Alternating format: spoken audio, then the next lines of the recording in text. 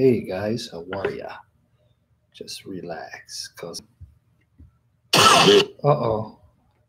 What's happening, cousin?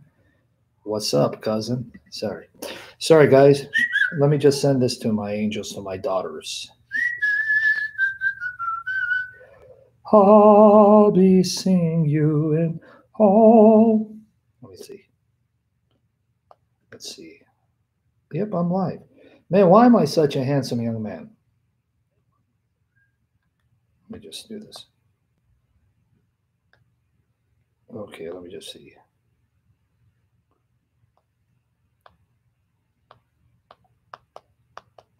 Sorry about that. Just telling Baba is live. Telling the girls watch. Okay, sorry about that, guys. Just letting you know. All right. How you doing, everybody? How are you doing? Good to see you on this Mother's Day. I'm assuming that you guys are home because of the lockdown, COVID-19. So I'm assuming you had some time with your mothers if they're with you. Those of you who, like me, who have lost their mothers, we trust and believe that they died in Jesus Christ, in union with Jesus Christ, born of the love of Jesus by the Spirit, so they're in glory, more alive than us, worshiping Jesus, right? So, yeah, my mother went to be with the Lord. Here, let me share a story with you guys. Okay, good. How are you, brother? Chris Dino, more attacks today. Chris Dino, let me share something with you, my brother. Every time I'm about to do something big by the grace of Jesus Christ, every time the Holy Spirit has me do something big for the glory of Christ, and not just me, any one of us, Chris Dino, like David Wood, I know I'm going to get attacked that day. Something's going to happen where Satan's going to attack me to try to discourage me emotionally in order to handicap me from doing what the Spirit has set us apart to do. But you know what's amazing, Chris Dino? Glory to Jesus Christ, because he's almighty and Satan is a creature under the feet of Jesus. Glory to Jesus Christ. He fails every time because we still get the job done by the power of the Holy Spirit. So today, more trauma, more emotional attacks by Satan using unregenerate, immoral, evil human agents who don't fear God and yet think they are righteous. They think they are Christians and they think they are under God's favor and that God is judging me. Even though they're the ones who sin and shame the Lord, and they're always the victims, everyone else is the villain. So that's what happens. So guys, you don't understand how much your prayers are important for us. I need you to pray more, fast more, for my daughters and I, that Jesus sanctifies us, purifies anything in me that needs to be purified, because there's a lot, to help me to let go and heal my heart and rest in him, knowing he fights for my daughters, and that I need to just trust in him, that in time the Lord Jesus will reveal the truth and we'll be together. So I do need your prayers. David Wood needs your prayers, right? Al-Fadi needs your prayers.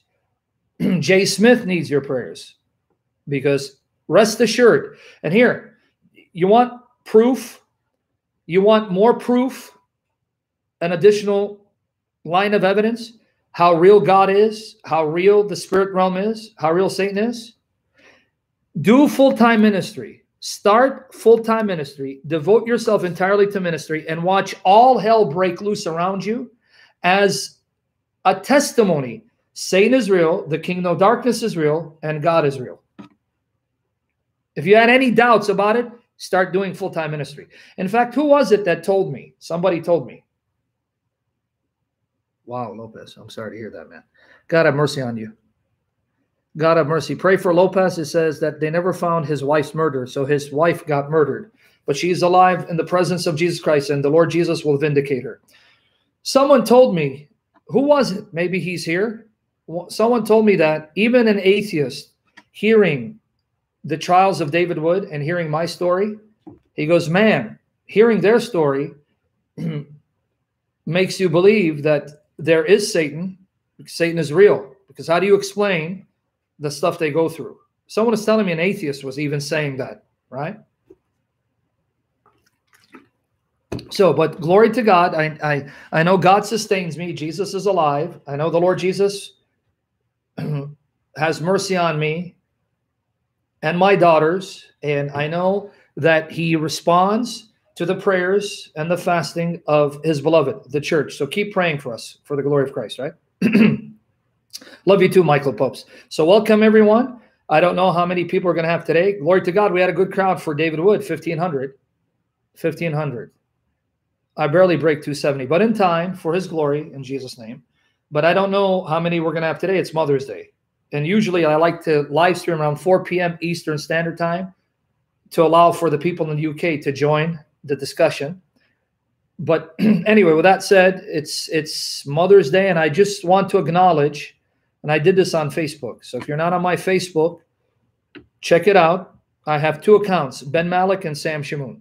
The reason why I have 2 accounts is because they were blocking Sam Shamoun. They put me on trial where for 30 days I couldn't text, right? Muslims were using Facebook to silence us, right? So I started an alternate account called Ben Malik. Ben Malik, B-E-N-M-A-L-K, as the Holy Spirit loosens my tongue and clears my throat in Jesus' name.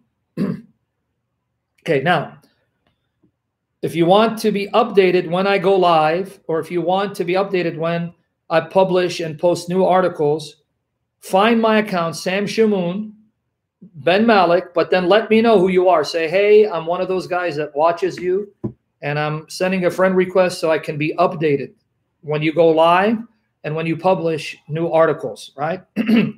On my Facebook, I acknowledged, and I want to acknowledge it here. I want to honor and cherish, in my estimation, the greatest mother God ever created, the greatest woman God ever created, the one woman who gave birth to her son, a son that is older than her, a son who created her, a son who gave her life, and a son who chose her to be his mother. And I'm talking about the blessed, beloved, beautiful mother of our Lord and Savior Jesus Christ, our mother by faith in Jesus Christ, the beloved mother of the Lord Jesus, the blessed and holy Mary, right? I want to honor her and cherish her. And here, the reason why is because we love, we cherish, we adore and honor and worship Jesus as our God and Savior. And we love those whom Jesus loves. And you better believe it. And I don't care what tradition you come from. I'm not being, right? I'm not being Catholic or Orthodox or Protestant. I'm being a biblicist. My commitment is to the authority of Scripture. When the Bible teaches something, I accept it. And that's my prayer, that the Holy Spirit will guide me into all truth and remove all blindfolds, all hindrances, all shackles, and enable me to be free to accept the Bible as it is and live it out by his power for the glory of Jesus. So, Mary is an amazing woman, and I call her woman out of respect and honor because she was given the grace and the privilege that no woman will ever receive. She was chosen by the triune Godhead, set apart out of the grace, love, and mercy of the triune Godhead to be the vehicle that would conceive the physical body and the human nature of Jesus Christ by the power of the Holy Spirit. And you better believe that Jesus Christ loves and adores his mother. I may do a session on what we can know and learn about the Blessed Mother, the beloved mother of our Lord Jesus, our mother, Mary, from the New Testament. Not much is said, but what is said is sufficient to show us how highly honored she is in the sight of the Lord Jesus Christ. And again, I'm being biblical here. Don't say, oh, you're becoming Catholic Orthodox. No, I'm being biblical. I'm giving her the honor she deserves for being the mother of the eternal Word of the Father, the eternal Son of the Father, the very heart of the Father who became flesh from her blessed sanctified womb. Now, here's what's shocking about our Lord Jesus Christ. Exactly, Pedro. And I'm going to begin a word of prayer, and hopefully we get the regular crowd. And we'll focus on Hebrews 1 so we can deal with the heretics and their distortion of the book of Hebrews and the New Testament as a whole. Now, here's what's shocking about Jesus. You guys ready? And pray that the Lord Jesus will strengthen my throat, because I'm not young anymore.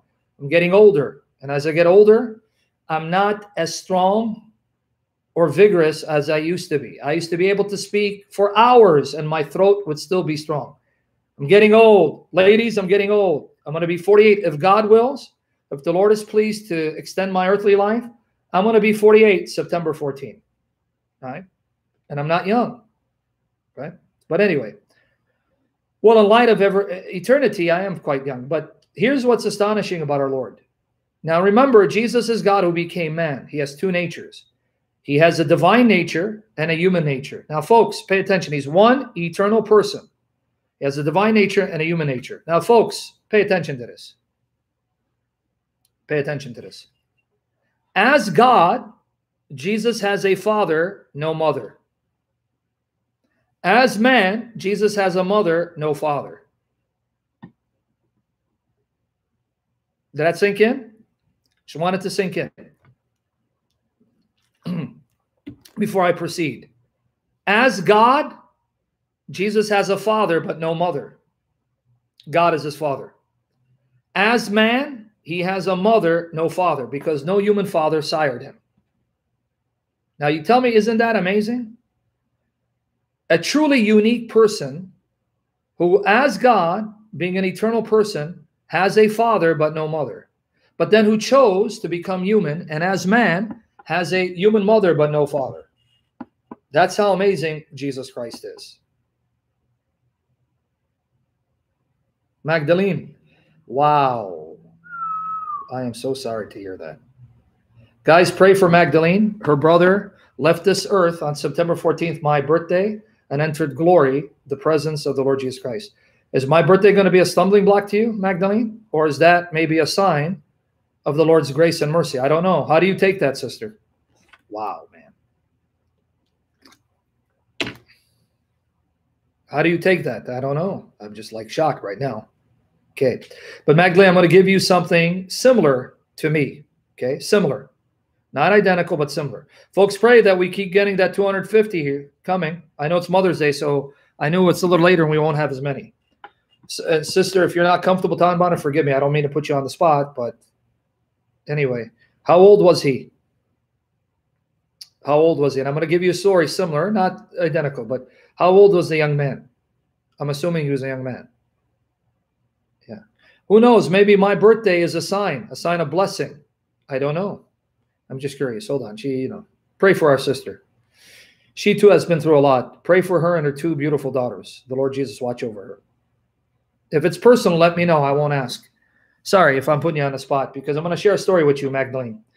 My firstborn, the one who made me a father. Okay. She was born. Oh, all right. He's in glory, Magdalene. He's alive. And I pray God will use me, because remember, I pray I'm a servant of Jesus, used of Jesus to be a blessing in your life. Maybe that's God's way of letting you know September 14 is not heartbreaking, because here's a servant of the Lord born on that day as a reminder that Jesus is real. He loves you. He's in love with you. And your brother's alive because he cannot die, because Jesus is alive, and your brother's in his presence. You just got to believe and trust, because Christ is risen. He's alive.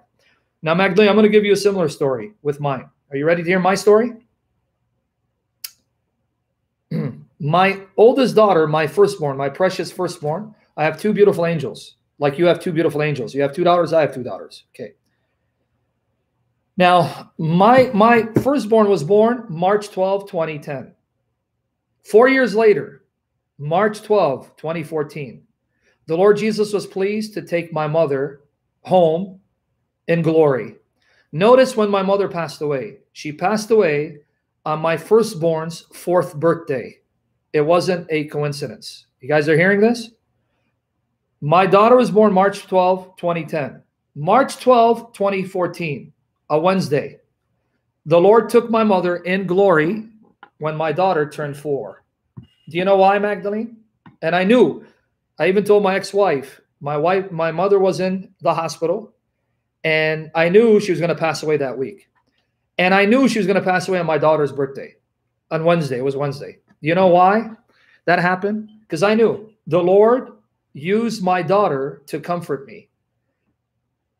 Every time I want to think about my mother and her leaving, I'm reminded of my daughter, and my heart is filled with joy and love, because I can tell you that after Jesus was pleased to reveal himself to me, and by his Spirit help me to know him and love him, the greatest gift that the Lord has given me, humanly speaking, on earth, is the gift of my two daughters. I could not ask for more beautiful girls than them, girls that are adorable, that have snatched their father's heart.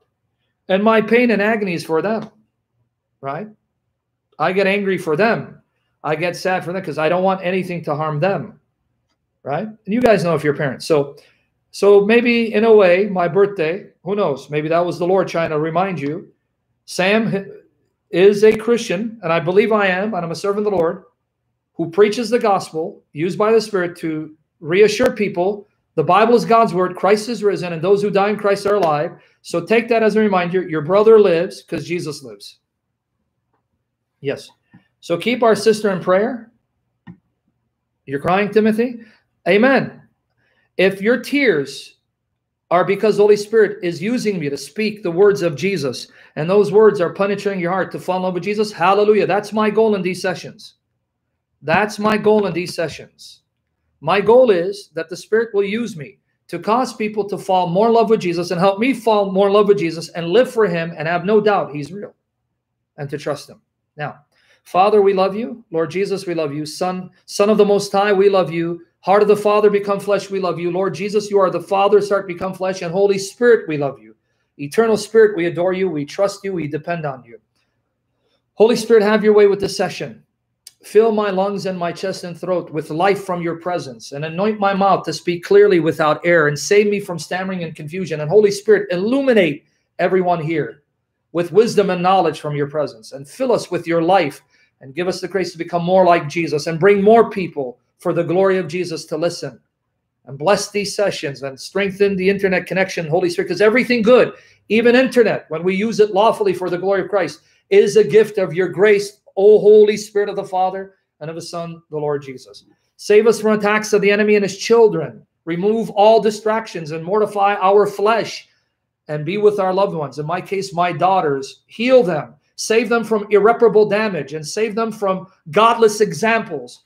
And help me to trust in you, Holy Spirit, to do a work in them and in me, to bring us together. Because you are God and you are almighty. And help me not to harm them, but to be Jesus to them. And Holy Spirit, I ask for a special anointing and blessing upon everyone here who's lost a loved one. Whether a mother that's in glory, or a father, or a child, or a sibling. Holy Spirit, you know who they are, such as our sister Magdalene. Holy Spirit, Magdalene, bless her heart, comfort her heart. Fill her with your inexpressible joy, love, and peace. And everyone who is hurting now because they've lost someone. And Holy Spirit, remind them how real Jesus is, and he's alive. And those who are dead are not dead, they're alive to Christ. And destroy our fears and our doubts and our unbelief. And again, Holy Spirit, have your way in this session and loosen my tongue to speak only that which you want me to speak for the glory of Jesus. We love you, Holy Spirit. We love you, Son of God, Lord Jesus. Holy Spirit, help us to love Jesus more. We love you, Father. Holy Spirit, help us to be in love with the Father and to be more like Jesus. In Jesus' name, Jehovah, Father, Son, Holy Spirit. Jehovah, Father, Son, Holy Spirit. Okay, hold on.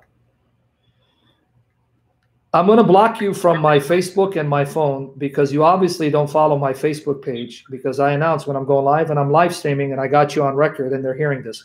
What is it about your bad habit of calling me when I'm live streaming? Do you care about my ministry and my live streams? I do.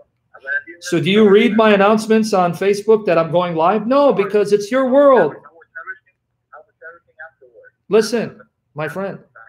It's your world because you're French and you think you own the world. Like you're French croissant, and I'm just a squirrel. I'll call you when I'm done. I'll call you. Okay. You little sinner, man. All right, take care. Sorry about that. Don't you love these live streams? All right. That was a fellow apologist. I'll tell you who it was. It was Alex Blagojevich. He's a French apologist who loves Jesus, and he apologizes for being a nuisance. The one reason why he became an apologist is so that he can apologize for being a nuisance. Hey guys, is it just me? And you're going to think I'm boasting now. I'm not. Is it just me, or do I look stunningly handsome today and I look leaner? If it's true, I'm not deceiving myself. Glory to Jesus. Everything good is from him. Sam, you're a gorgeous beast. If I was a woman, I would propose. Ow! All right. Are we ready? The mods here? Are we ready to begin? Pray I don't become a nuisance to my neighbors and not be too loud. You want me to do it again? Okay, here you go. Kara said flex your pics. Guys, I have to get back in the gym and get muscles. I have no muscles anymore. What you're seeing is muscle memory. I'm scared I'm going to get amnesia or Alzheimer's, and my muscles will lose all their memory. No matter what you do, I'm going crazy. I'd rather be alone. Yeah. My heart skips a beat every time we meet. I don't know what to do. All right, there. Okay, are we ready? Anna growing. Did I cause you to stumble, sister? I don't want to be a stumbling block to you. Here, I'll speak Greek to you. Tikanis, kesikala. What's going on, Ere? All right, folks, let's focus because I want to dismantle the Jehovah Witness distortion of Scripture using Hebrews 1 to show that Jesus is Jehovah God in the flesh. Hey, Azul, Luza, I'm doing intermittent fasting where I can eat and not gorge myself. I'm not going to cut off cereals completely. I'm going to cut back for now for a little while. Stop imposing your will on me, friend. It's not your world. Okay? It's Anna's world. It's Hafsa's world. It's Magdalene's world. And you're just a squirrel. Okay. Thank you, King. I like that. Okay. Is Protestant here or he's not here? Is it first and last? Because I think Protestant may be spending time with his wife. Right? Okay, that's Teasu Samti Keneas. Thank you, Iwana. All right, first, last. Can you post for me, bro? Can you post? Yeah. You want me to repeat that, Hafsa? Khali and Shuaribach. I will eat your whiskers. Okay, folks, let's begin. Hebrews 1 testifies that Jesus Christ is Jehovah God Almighty. How does it do so? Remember, this is part 2. You need to go back and listen to part 1. And part of my exposition will also bring up translations again. So guys, focus. Help me to help you. Stay focused so you don't get confused. Lord willing, tomorrow I'll try to speak about John 3:5. What does it mean when our Lord says, be born of water and spirit? Okay, now let's go to Hebrews chapter 1. Let's read. We're going to read verses 8 to 12. Hebrews 1, verses 8 to 12. Can you use the Jehovah's Witness translation, or should we? Yeah, let's use the Jehovah's Witness translation. Okay, first and last if possible. We're going to use the Jehovah's Witness translation for our purposes. Guys, do pay attention to see the point I'm making. Yep, and do hit the like button. But about the Son, he says, guys, pay attention. About the Son, he says, God is your throne forever and ever, and the scepter of your kingdom is the scepter of uprightness. You love righteousness, and you hated lawlessness. That is why God, your God, anointed you with the oil of exaltation more than your companions. Now, verses 10 and 12. And at the beginning, O Lord, you laid the foundations of the earth, and the heavens are the work of your hands. They will perish, but you will remain, and just like a garment, they will all wear out, and you will wrap them up just as a cloak and as a garment, and they will be changed, but you are the same, and your years will never come to an end. Now watch this. We're going to quote this one more time because here's where you need to get in the saddle and focus. In Hebrews 1, verses 8 to 12, the author, inspired by the Holy Spirit, has the Father glorifying the Son Jesus, praising the Son Jesus in the words of specific Old Testament passages. Let me repeat what's happening here because we're going to have to look at it. And if you don't get the point, then you won't be able to make your case. And I'm using the Jehovah's Witness Bible for a reason. Okay. Now, tradition says Paul wrote Hebrews using an amanuensis, meaning a scribe. I have no reason to reject that tradition, but I know there are people who reject it. I know Michael Pabst did a video in which he's arguing Paul didn't write it. That's okay. Whoever wrote it, he was used of the Holy Spirit, and he was writing inspired scripture. But it is an ancient tradition that says Paul wrote Hebrews, right? In fact, here's what's ironic. Side note. How many Catholics in the chat? How many Catholics in the chat? Okay. Come on, Catholic. Don't worry, I'm not here to bash you guys. Don't be scared. I'm not attacking you. Catholics. Okay. Azul. All right. Okay. Do you know that at the Council of Trent in 1546, which Catholics believe was an infallible council, Hebrews was attributed to Paul? Do you know that? Hebrews was attributed to Paul. Do you know that? That means the official position of the Roman Catholic Church until modern liberal unbelieving scholarship crept in and poisoned some of the priests, bishops, and cardinals. The official position of the Catholic Church is Paul wrote 14 letters by inspiration of the Holy Spirit. One of those letters is the letter to the Hebrews. Do you know that?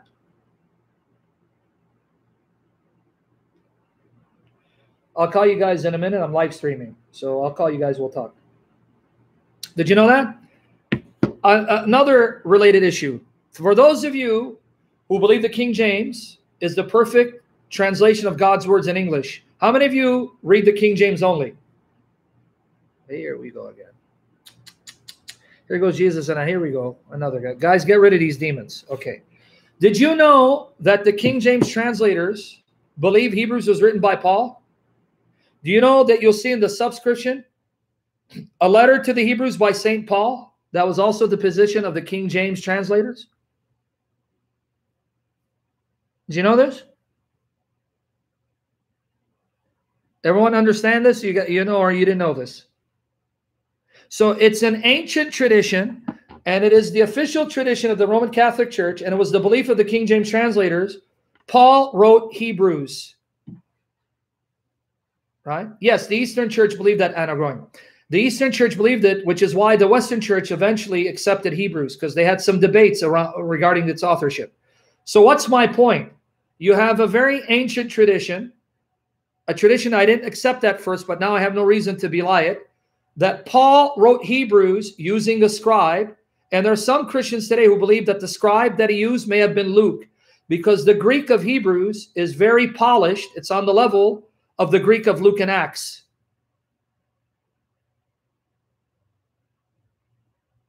Gee, thank you, Joseph. I would have lost sleep if you thought I wasn't your brother in Christ because I hold to the King James. I would have lost sleep and gave up on ministry. Okay, now, put this aside now. Understand the point I'm trying to make with Hebrews. Okay, Hebrews, by inspiration of the Holy Spirit, has the Father. Pay attention. This is powerful, guys. God the Father Almighty, glorifying and praising Jesus, and the words of Old Testament texts that the Father quotes about the Son, showing the Son is God Almighty. You understand what I'm about to prove?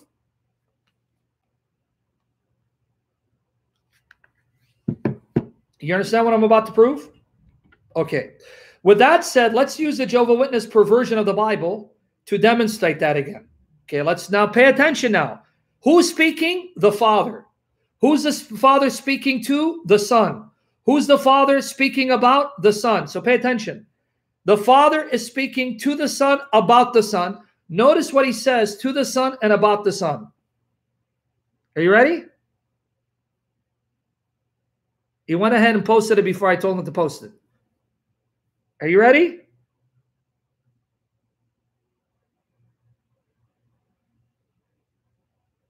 I want to make sure you're ready before I move on. Ready? Okay. Now, if you're ready, then pay attention. The Father is speaking to the Son and about the Son. Okay. Hebrews 1, verses 8 to 12. Pay attention. Because what we're going to focus on is verses 10 to 12. Hebrews 1, verses 8 to 12. But about the Son, he says. Who says? The Father. God the Father says this about the Son. What does he say? God is your throne forever and ever, and a scepter of your kingdom is a scepter of uprightness. You love righteousness and you hated lawlessness. That is why God, your God, anointed you with the oil of exaltation more than your companions. Now notice what the Father is going to say to the Son now. The Father is still speaking to the Son. Verse 10, what does the Father say to the Son? And at the beginning, O Lord, you laid the foundations of the earth, and the heavens are the works of your hands. Pay attention to what you just read. The Father said to the Son, he said to the Son, you, Son, are the Lord who at the beginning laid the foundations of the earth, and the heavens were made by your hands, my Son. The heavens are the work of your hands, my Son. Notice what the Father goes on to say. They will perish, but you will remain. And just like a garment, they will all wear out. And you will wrap them up, my Son, just as a cloak, as a garment, and they will be changed. But you, my Son, because the Father's still speaking to the Son, are the same, and your years will never come to an end. And this is the Jehovah Witness Bible. Did you catch what Hebrews says? The Father said to the Son, Son, you are the Lord who at the beginning of creation laid the foundations of the earth, and the heavens are the work of your hands. They will wear out, and like a garment, you will wrap them up, right? They will wear out, but you remain the same, and your years never end. Do you understand what the Father just said about the Son? The Father just glorified the Son, praised the Son as the eternal, unchangeable creator and sustainer of all creation.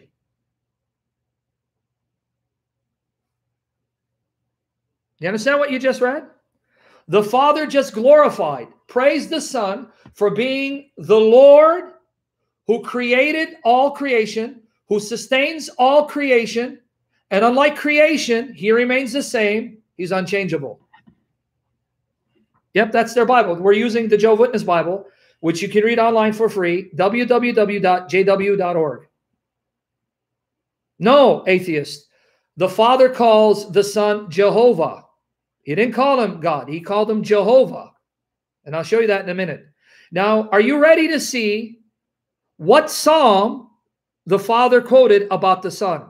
Because in Hebrews 1, 10 to 12, there the Father's quoting an Old Testament psalm. Are you now ready to see what psalm the Father quoted about the Son?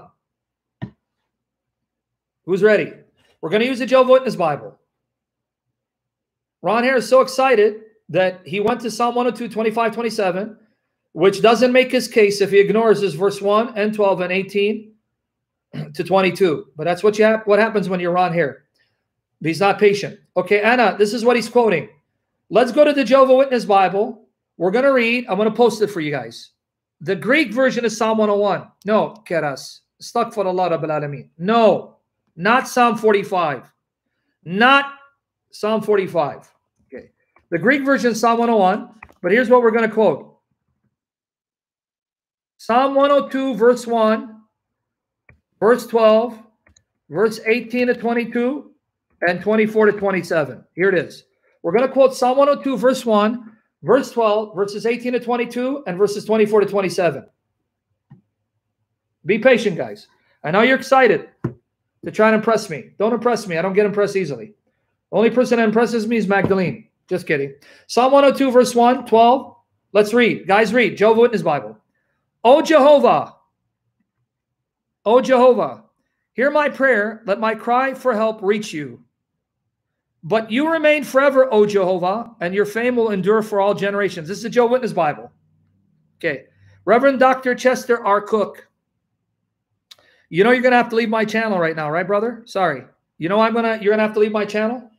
For making a very stupid argument that just because there's no J in Hebrew or in Greek, somehow it means we shouldn't be using J when talking about Jesus. Do you call Jesus Jesus or you call him Isis? Why are you making a mountain out of a molehill? Why are you distracting us with such stupidity and nonsense? Who are you trying to impress? Hold on, guys. We got a distraction here. Who are you trying to impress with your nonsense? Sorry, guys. Satan has to bring in people to distract us. Dr. Chester, I'm talking to you because you're about to be sent on your merry way for making a very stupid comment as if you're impressing us because you're intelligent. As if we thought the word J was in Hebrew and in Greek, because we were so stupid we thought J is a letter of the Hebrew alphabet or the Greek. See, that's how stupid we are. Okay?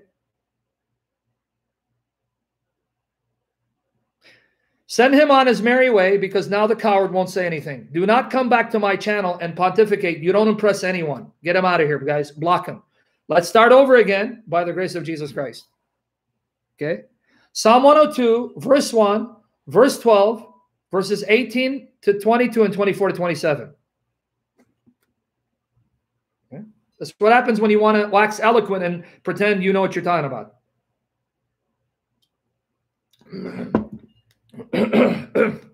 Woo! That killed me. Okay, read, guys. Pay attention. O Jehovah, hear my prayer. Let my cry for help reach you. But you remain forever, O Jehovah, and your fame will endure for all generations. So it's about Jehovah, right?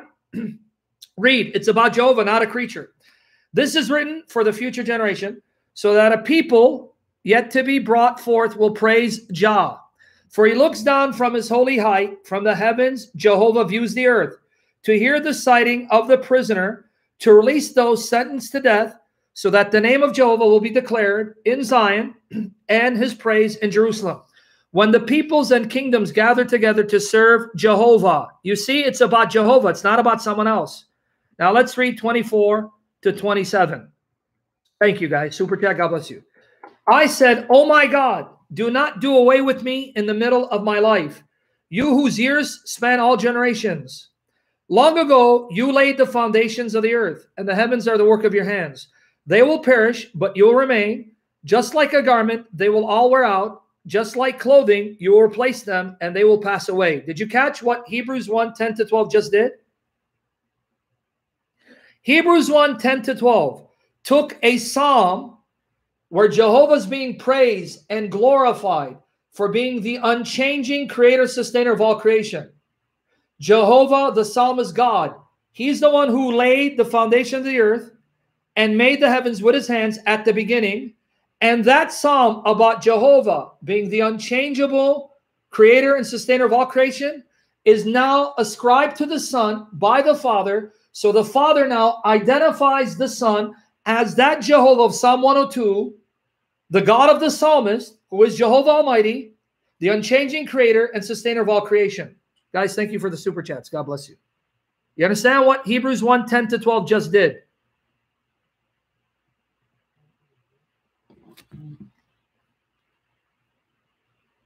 It's okay, Sharon. I'm live streaming now, so I just put you on live so people can hear you. Let me call you back, okay? Sorry about that. Are you with me there? Do you understand what you just read in Hebrews 1, 10 to 12?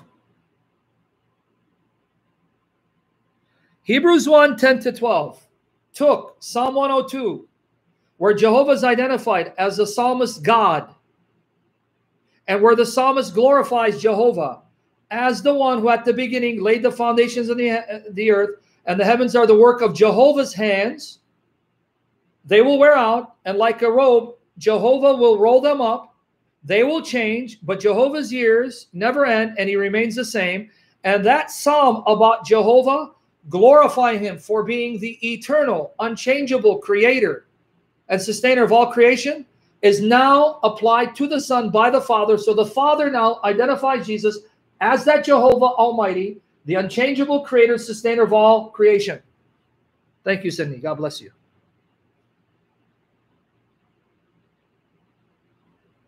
Do you understand what you just read from Hebrews 1? Before I move on.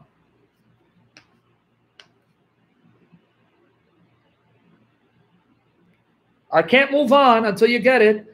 And I repeat myself more than once, because if you don't get it, you can't use it. If you get it and understand it, you can use it to silence the lies and the blasphemies and glorify Jesus. Okay, now here's what's astonishing. Okay, here's what's astonishing. In Hebrews 1, 10 to 12, It's God the Father praising and glorifying Jesus as Jehovah God Almighty of Psalm 102, the unchangeable, eternal creator and sustainer of all creation. But hold on. That means Jesus is not God the Father. Because God the Father is speaking to the Son about the Son. That means the Son is not God the Father. Jesus the Son is not God the Father. Thank you, Sister Lindsay. The Father and Son are two distinct persons. But hold on. God the Father is Jehovah. God the Father is Jehovah.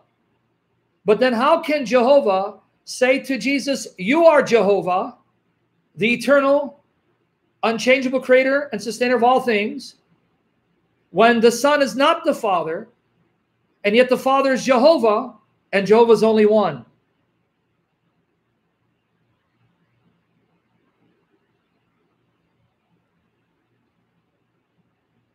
Let it sink in. God bless you for the super chats, guys. Lord bless you tremendously. You understand what you just read in Hebrews 1? God the Father is Jehovah. He couldn't be God if he isn't. He's speaking to the Son. So the Son is not the Father. Let's unpack this. I'm going to go very slow. Thank you, Zivko. I'm going to go very slow and unpack it. Because if you get this argument, you decimate Joe's witnesses. You decimate the Arian Unitarian heretics. It's over for them. You expose them for being the blasphemous tools of the devil that they are until they repent. And you see why the early church adopted the doctrine of the Trinity. Okay, so let's do this. God the Father we know is Jehovah. He speaks to the Son and identifies the Son as Jehovah God of Psalm 102. The God of Psalm 102, who is eternal, unchangeable, who created and sustains all creation. So the Father just praised and glorified the Son as being Jehovah as well. Hold on. Father's not the Son. The Father's Jehovah. And Jesus is Jehovah, but Jehovah is only one. Welcome to the wonderful world of the Trinity. Thank you, Riaz. God bless you.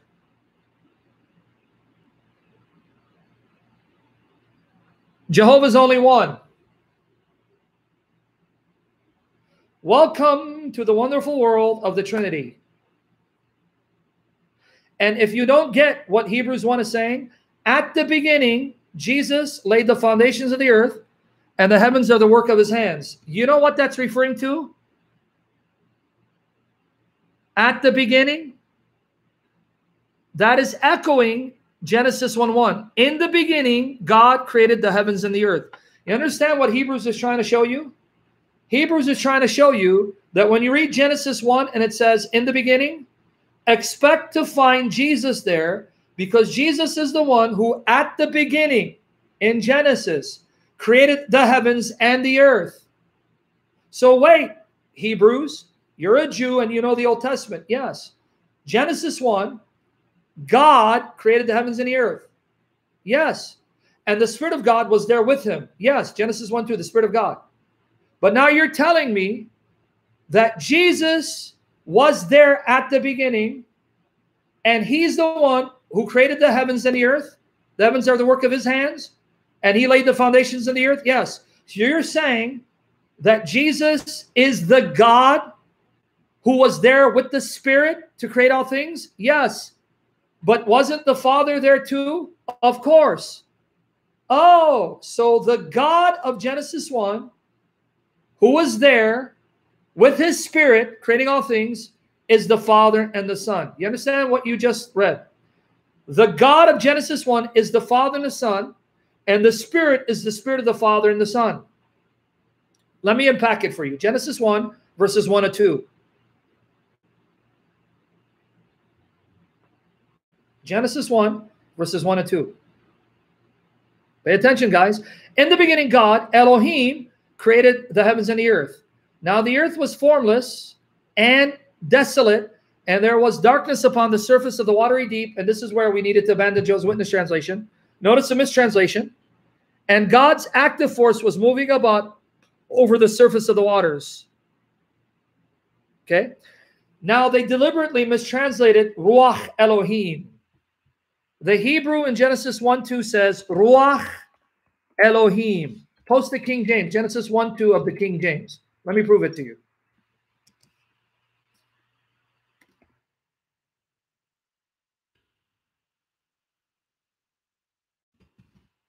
Let me unpack Genesis 1:1 in light of the New Testament. Here you go. Hey guys, here you go. Here's the link. Can you guys click on the link and see that the Hebrew says Ruach Elohim? Ruach Elohim. Let's read the King James. And the earth was without form and void, and darkness was upon the face of the deep, and the Spirit of God moved upon the face of the waters. Guys, can you click on that link? And see it says Ruach Elohim. And if you see what Ruach means, it means spirit. Elohim is the word for God. Okay? Ruach Elohim. Okay, now, Ruach Elohim means the Spirit of God. So now, if I interpret Genesis in light of the New Testament, here's what you learn. Pay attention. At the beginning, the Father says it was the Son, Jesus, at the beginning, who laid the foundations of the earth, and the heavens are the work of his hands. At the beginning is echoing Genesis 1. So here's what you're supposed to learn. Make sure you get it. In Genesis 1, the Elohim there, when it says in the beginning, God created, the word is Elohim. The Elohim there is the Father and the Son together. So that in verse 2, when it says Ruach Elohim is Spirit of God. But in light of the New Testament, it's the Spirit of the Father and the Son. So what the New Testament is telling you is the Elohim in Genesis 1 is the Father and the Son, who together by their Spirit created all things. So the Ruach Elohim is the Spirit of the Father and the Son. You getting it or no?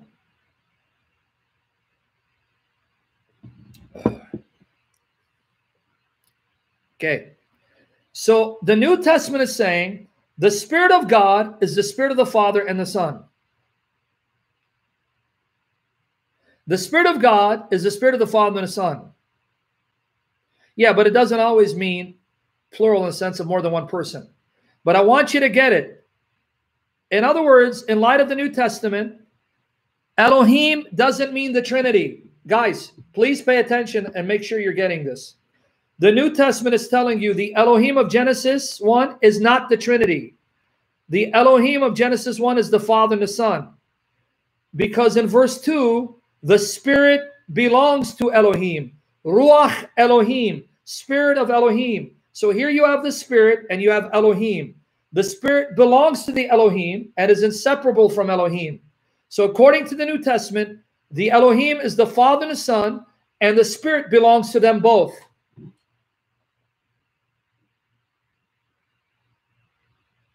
Joseph, let me change subject. Let me abandon what I'm talking about to help you understand how we know the Spirit is not simply a breath, but a person, because you haven't gone on my YouTube channel and searched the sessions I did, proving the Spirit is a person from the Old and New Testament. Let me abandon the topic to appease you because you're that important and no one else matters, Joseph. Okay, Joseph? How long do you think you're going to last here, Joseph?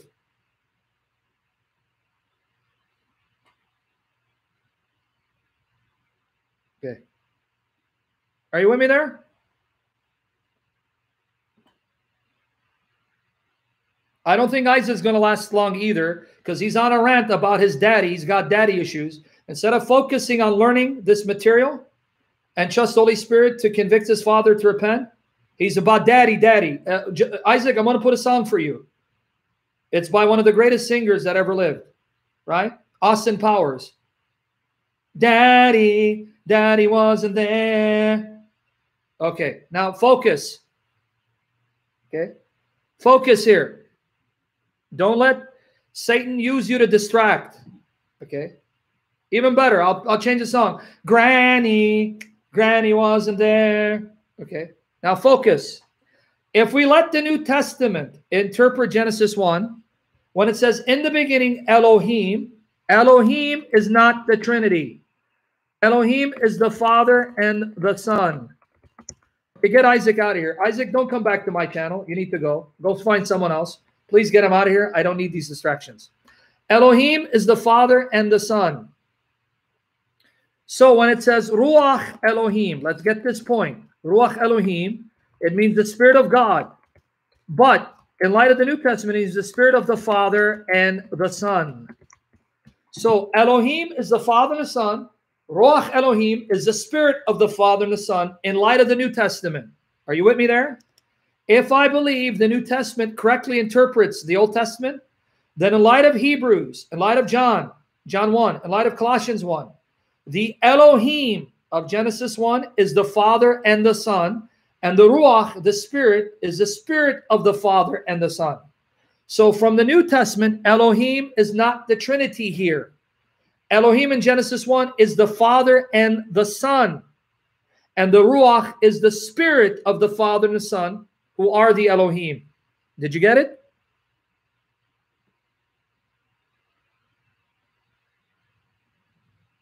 Everyone got it before I move on to the next point?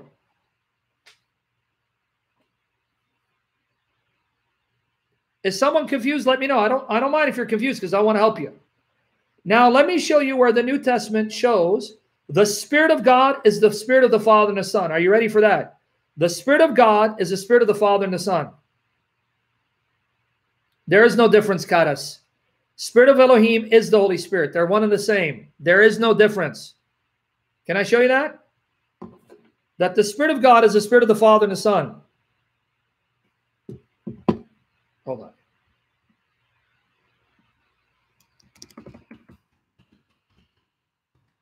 Sorry about that. Okay, let me show you. You ready?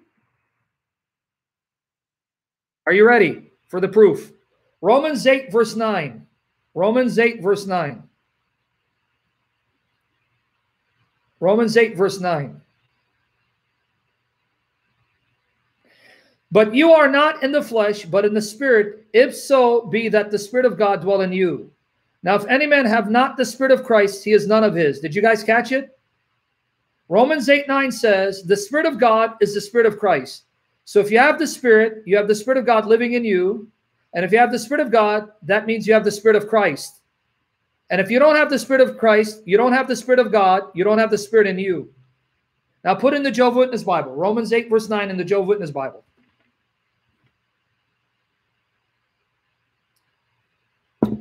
Excuse me. However, you are in harmony, not with the flesh, but with the Spirit, if God's Spirit truly dwells in you. This is the Jehovah Witness Bible. But if anyone does not have Christ's Spirit, this person does not belong to him. So did you catch it? The Spirit of God is the Spirit of Christ. If you have the Spirit, that means the Spirit of God is living in you, which means you have the Spirit of Christ. But if you don't have the Spirit of Christ, you don't have the Spirit of God living in you, you don't have the Spirit.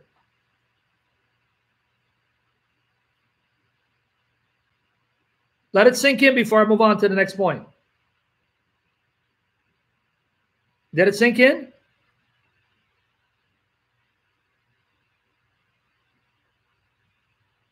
Okay. Let's read Romans 8, 14 to 17. Romans 8, 14 to 17. So I want to make sure you're getting it. Romans 8, 14 to 17. Jehovah's Witness Bible. For all who are led by God's Spirit. Notice whose Spirit? God's Spirit. Guys, pay attention. If you're led by God's Spirit, you are indeed God's sons. If you're led by God's Spirit, okay, you are indeed God's sons and daughters. Romans 8, 14. It's the Jehovah's Witness Bible. For you did not receive a spirit of slavery causing fear again, but you received the spirit of adoption as sons, by which Spirit we cry out, Abba, Father. Notice, the Spirit of God, God's Spirit, moves us to cry out, Abba, Father. Whose Spirit causes me to realize I'm a son of God and I have the right to call God Abba, Father? God's Spirit.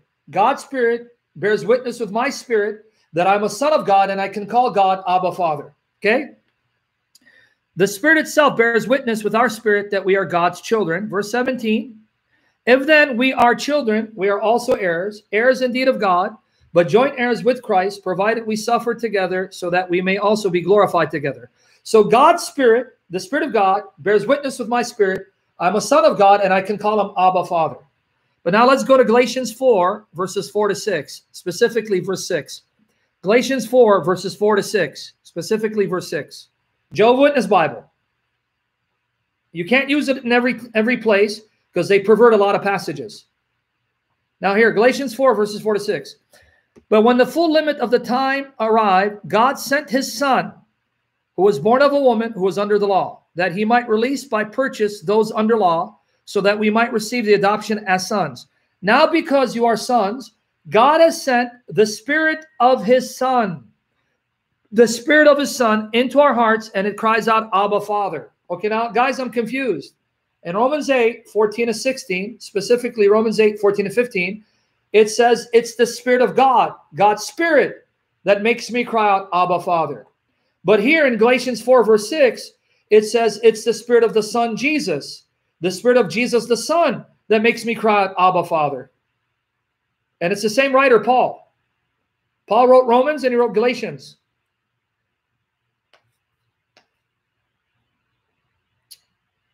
Help me understand how that works. So are you seeing the Spirit of God the Father is the Spirit of Jesus Christ the Son? The Holy Spirit belongs to God the Father and to Jesus Christ the Son. Do you see it? The Holy Spirit belongs to the Father and the Son. So this means if you let the New Testament interpret Genesis 1, here's the conclusion. When Genesis 1, verses 1 and 2 says, in the beginning, Elohim created the heavens and the earth. And then it says the Spirit of Elohim was there. According to New Testament, that Elohim is Father and Son. So it's saying in the beginning, the Father and Son created the heavens and the earth, and the Spirit of the Father and Son was there. So you have a New Testament basis to prove Elohim refers to two persons, the Father and the Son. So Elohim refers to the two persons of the Godhead, Father and Son, not the Trinity. You understand what I'm saying? The New Testament is telling you Elohim is Father and Son, but you can't say it's a Trinity. And the Spirit belongs to Elohim. The Spirit is inseparable from Elohim. The Spirit belongs to Father and Son, who are Elohim.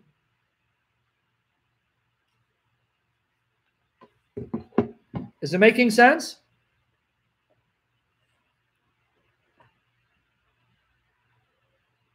Before I move on?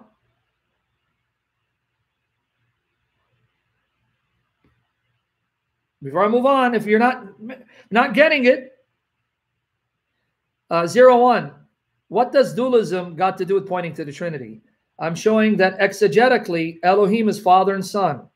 That doesn't mean God is not a Trinity. It means not every passage is going to prove the Trinity. What you prove from Genesis 1 in light of the New Testament is Elohim is Father and Son, and the Spirit is there, inseparable from the Father and Son, right? One with the Father and Son, and was there before creation. Not every passage is going to prove the Trinity.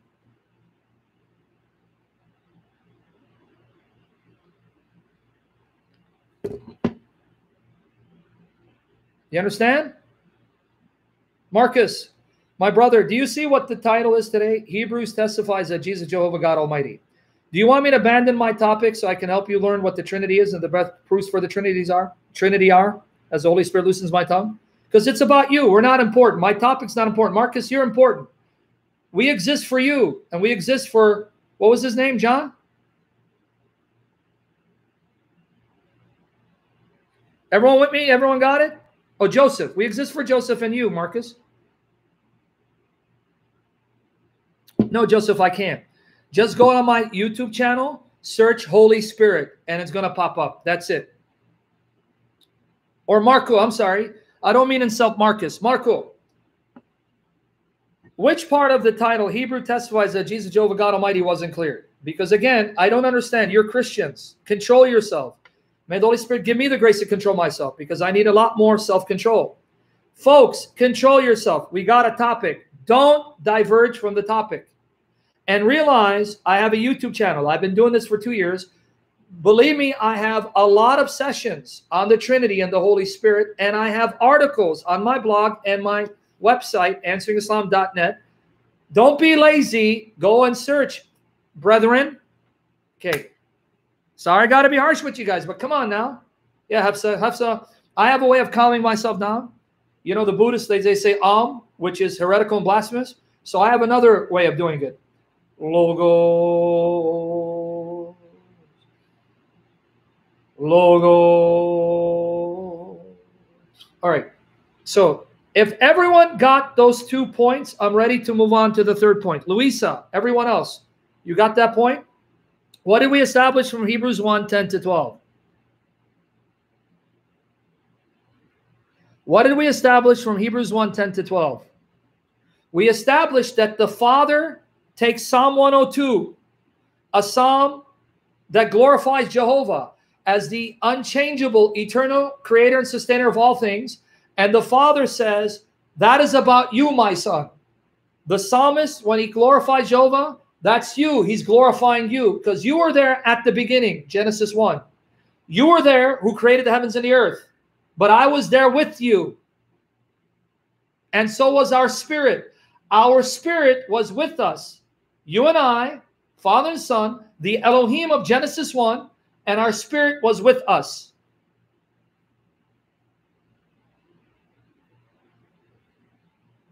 So could you find any more clearer proof that the New Testament, especially Hebrews, says Jesus is Jehovah God Almighty, eternal, uncreated, created, the creator of all things?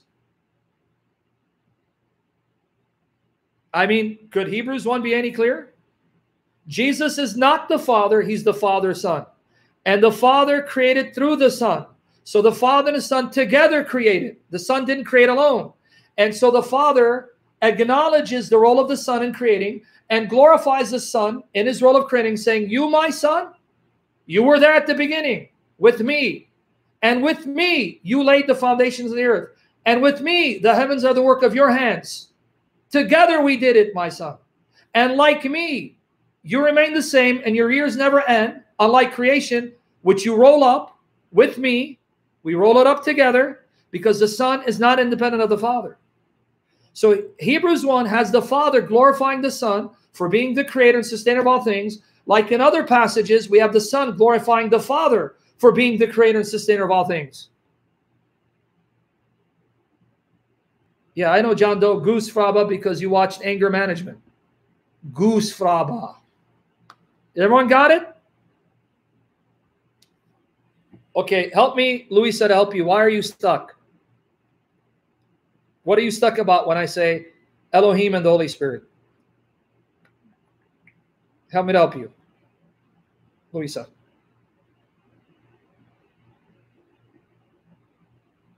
See, I was up to 220, David, and you came and I dropped.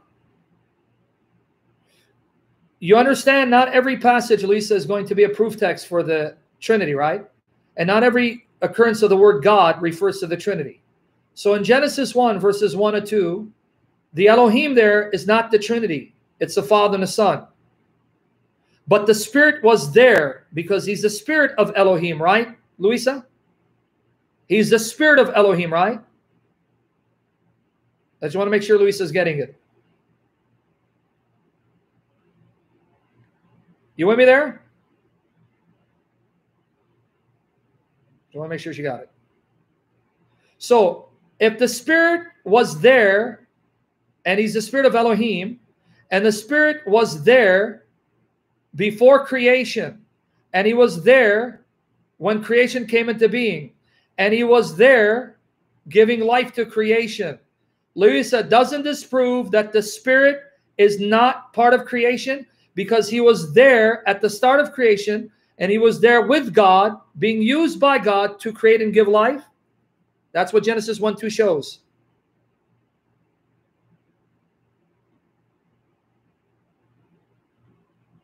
Are you getting it, Luisa, or no? Because the okay doesn't tell me if you're getting it. Okay, so now, Luisa, help me understand. If the Spirit of God was there at the start of creation, and the Spirit of God was there being used by God to give life to the earth, doesn't this mean that the Spirit too is creator? And doesn't this mean that the Spirit too is separate from creation if he was already there when creation began? That's okay, Luisa. And you can help her answer that. If God and his spirit are there when creation began, and God and his spirit creates and gives life, that means God and his spirit are separate from creation and therefore uncreated, and God and his spirit are the creator.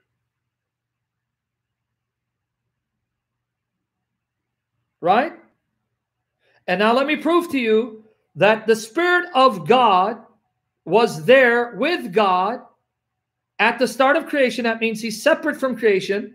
And God used that Spirit to give life, showing the Spirit is not a creature, but the creator and life giver and one with Elohim.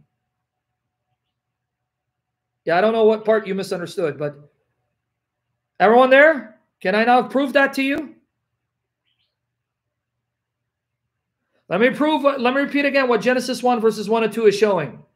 The Spirit was there with Elohim, Spirit of Elohim, at the start of creation. And the Spirit was used by Elohim to give life, which means the Spirit is separate from creation and therefore uncreated. And since he gives life, he's the creator and life giver. So you just proved that the Spirit with Elohim is the creator and life giver and therefore God. Right? Now let me give you a text that says that. Job 33 verse 4. Job 33 verse 4. So we can focus on Jesus. That's why Luisa and everyone else, I'm going to repeat it again. I have several sessions in my YouTube channel on the Spirit of God being God Almighty, Jehovah Almighty, creator and life giver, and a person. I already covered this. Now here, Job 33 verse 4. Pay attention, everyone. The Jehovah's Witness Bible. Here's what I just said, articulated in Job 33 verse 4. God's own Spirit made me, and the Almighty's own breath brought me to life. Wait. Who made you, Job? Who made you, man? God's Spirit made me. But Genesis 1 says, Elohim made man. Oh, but the Spirit was there too. Elohim with a Spirit made man. There goes Job 33 verse 4. God's own Spirit made me, and the Almighty's own breath brought me to life. And to answer the question, God is not a physical being, so he doesn't literally have breath. What does it mean for the Spirit to be God's breath? God is not a physical being. He doesn't literally have physical breath. Breath is a metaphor. Listen to me. Breath is a metaphor used of the Spirit to show that he's the life giver. Because why? When you think breath, you think life. Because if you can't breathe, you can't live. So when we call the Spirit God's breath, that's not to depersonalize him. God is not a physical being. He doesn't have physical breath. Breath is a metaphor to show you that it's the Spirit that gives life to creation. So when God breathes, that's simply a metaphorical way of saying God sent the Spirit to give life and breath to creation. That's it.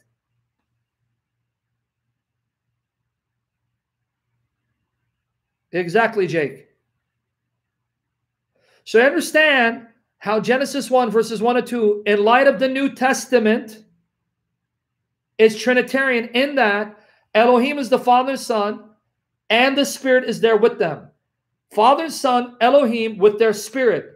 And their Spirit was there with them at the start of creation, meaning their Spirit is not part of creation, but separate from creation.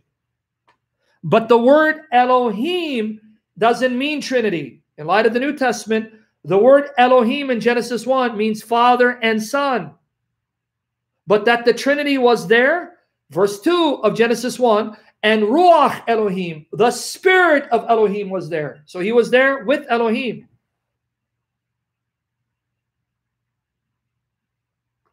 You want me there?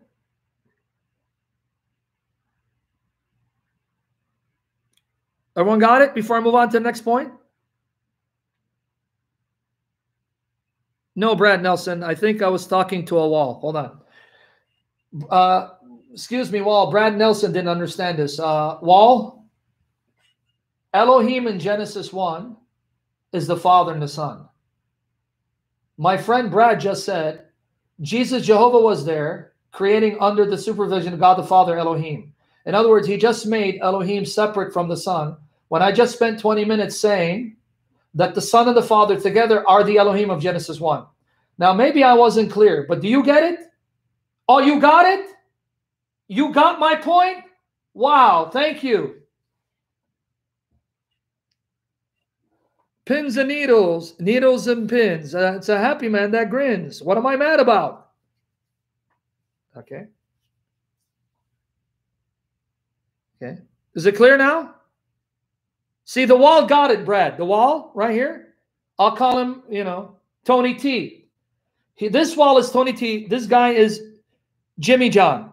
Jimmy John and Tony T. Tony T, homie from Wyoming, kicking it to my lady Naomi. Yomi. You got it? What's up, home slice? You too, Jimmy? All right, Jimmy.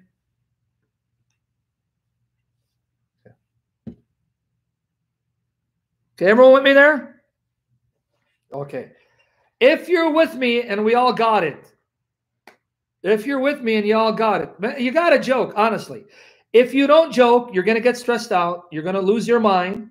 You're going to go angry because either I'm failing to communicate because I'm dumb, or people are not listening because they want to say something and impose their understanding on what you're saying. Thank you, Satu. Yeah, I am. And pretty soon there, I'm going to be talking to Walls in Bellevue. I'm going to be in a straitjacket. Hey, Tony T, you're with me. You didn't leave me, friend. Jimmy. Oh, Jimmy, you're here. Oh, Jimmy, thank you. Hey, what's up, Lucille? You're a steal.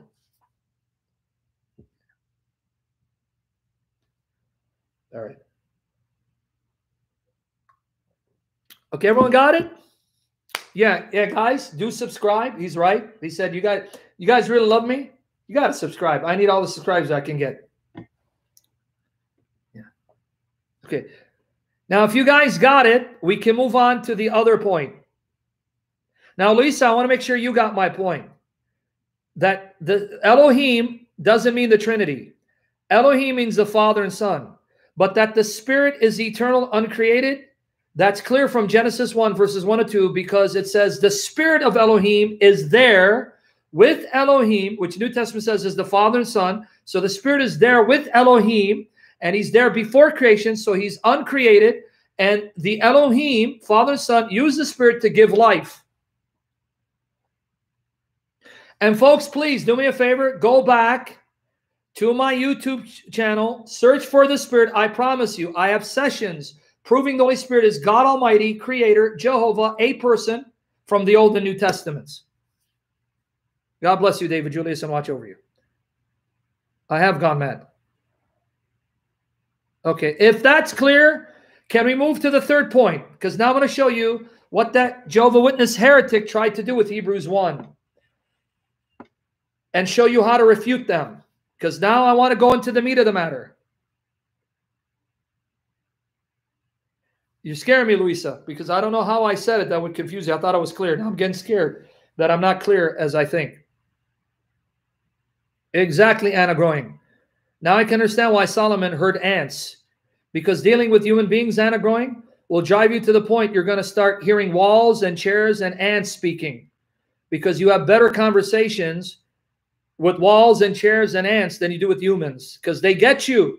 They get you. They understand. You understand me? You do? I got to kiss you. Not in front of the public, though. All right. Okay. Now, let's go to the other point, folks. Are we ready now? To the other point. Okay. Here is the point. Was it clear that in Hebrews 1, 10 to 12, the Father glorified Jesus as Jehovah God Almighty of Psalm 1:2? That the Father says, you, my son, are the Jehovah of Psalm 102, the Jehovah who at the beginning laid the foundation of the earth, and the heavens are the work of your hands, that roll up creation like a garment, but you remain the same and your years never end. So you are that Jehovah God of Psalm 102 who is said to be the unchangeable, eternal creator and sustainer of all things. Clear? The Father just praised the Son as Jehovah God Almighty, the creator and sustainer of all things. Clear? And we used the Jehovah Witness Bible. Right? to prove our point. Now, what's the objection? Now let's talk about the objection, because I'll be done with this series, with this session. If you remember the discussion I had last week with that EEW, Jehovah Witness heretic, you remember when I told him to read Psalm 102, he didn't read it in the Revised Standard Version. He didn't read it in the Jehovah Witness Bible, though he's a Jehovah Witness. He ran to the Septuagint. Do you remember that? And I called him out for it, because now I'm going to teach you, especially you Greek Orthodox that believe the Septuagint, I'm going to show you how they misuse the Septuagint to deny that Jesus is Jehovah. Are you ready? This is what I was preparing you for. All of this was to prepare you for this objection. Yeah, Bible ping pong. If you don't remember it, go back. It was Monday where I talked about Jesus being the eternal word. And he called in.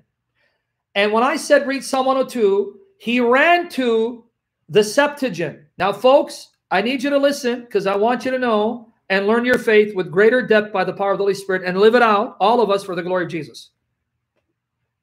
Okay. The Septuagint is the term given for the Greek versions of the Old Testament. Tradition says about 280 years before the birth of our Lord, a group of Jewish scholars, the tradition is about 70, some say 72, translated the first 5 books of Moses into Greek. That Greek translation became known as the Septuagint. Let me spell it. Guys, really, you got to learn this. And I promise you, when you start speaking this way, you're going to have people in seminary amazed. They're going to know, how do you know this stuff? Did you go to college? No. Did you go to seminary? No. Where'd you get this stuff? The Holy Spirit gave it to us free of charge by raising up men and women of Christ to teach us online for free. The Holy Spirit did. Okay, Septuagint. The reason why it's called Septuagint, because this is a transliteration of a Latin word. The Latin word is about 280 years. Septuaginta. Septuaginta. Septuaginta is the Latin word for 70. 70. The translation of the 70. That's why if you guys really pay attention to your Bibles that has notes, you'll see in the notes, sometimes they'll refer to LXX, the Roman numerals for 70. Or sometimes you'll see this in your notes, telling you that this reading comes from the Greek versions of the Old Testament. So the Septuagint is the English transliteration of Septuaginta. Septuaginta means 70, because tradition says that the first 5 books of Moses were translated by 70 scribes into Greek. Now, you have Greek Orthodox here and you have Orthodox here. How many Orthodox Christians here from the Orthodox Church? Raise your hand or put a 1 or say I or say yes. Watch here. Okay, Panus Filippo. I love your name, man. Panus Filippo. Anna Growing and Panus. Okay. They are from the Greek Orthodox Church. Anyone else? Karas, you're from there too? Oi, oi. How many? They're going to confirm this, so you know I'm not making it up. Okay, you're Coptic. Okay, close enough. Okay. All right. So far, we only have 2. Now, why is that important? They will tell you that the Greek Orthodox Church does not follow the Hebrew version of the Old Testament. The Greek Orthodox Church rejects the Hebrew version for the Greek version because they'll tell you that when the New Testament quotes the Old Testament, because the New Testament is written in Greek, they quote the Greek version, the Septuagint. And this is why the Greek Orthodox Church only follows the Greek versions called the Septuagint, and they do not follow the Hebrew version. Am I lying, Greek Orthodox? Am I lying? Because Pedro's saying, oh, really? I know you believe me, but anyway.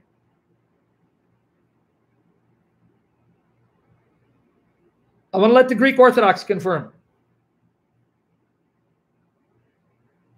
if they haven't left us. Yes. What does the Greek Orthodox Church follow, Anna? See, Panos said true. You see? And the Greek Orthodox Church has produced an official English translation of the Bible called the Orthodox Study Bible. Now, the Old Testament of the Orthodox Study Bible is a fresh English translation of the Greek versions, not of the Hebrew. The Orthodox Study Bible, the English translation of the Old Testament, is based entirely on the Greek versions, not on the Hebrew.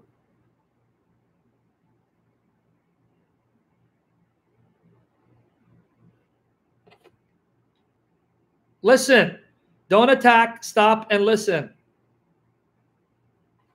Are you with me there? But you know what they use for the English New Testament? Do you know what they use for the English New Testament in the Orthodox Study Bible? They didn't make a translation yet that I'm aware of. They go with the New King James Version. So in the Orthodox Study Bible, their New Testament is the New King James Version.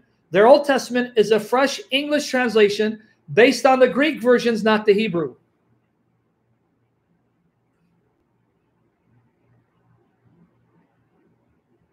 So did everyone get that point? So I can show you the importance. Everyone got that point? Okay. Thank God for modern technology, because we have an English translation of the Greek versions of the Old Testament online for free. Here's the link. Go here, click on the link, because this is what that heretic did. Don't ask me yet. I'll answer why in the New King James Version later. That link, yeah, I'll have you post in a minute. I want you to click on that link.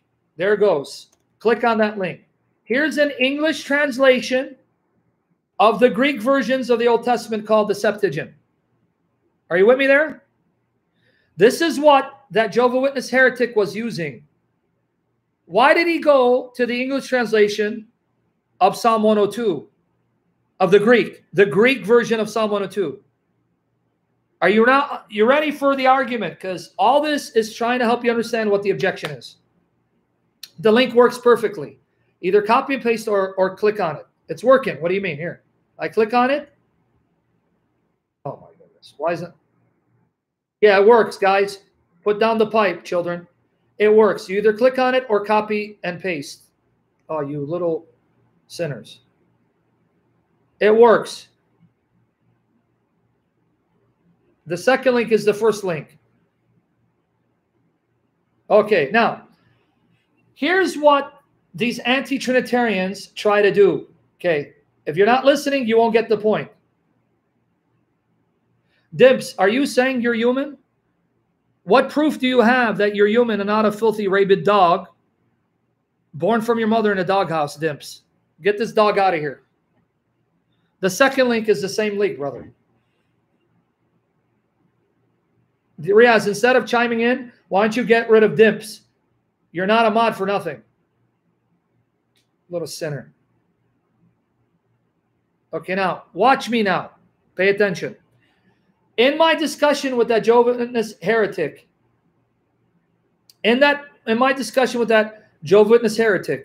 he quoted the Greek version, the English translation of the Greek version. Do you know why? Do you know why?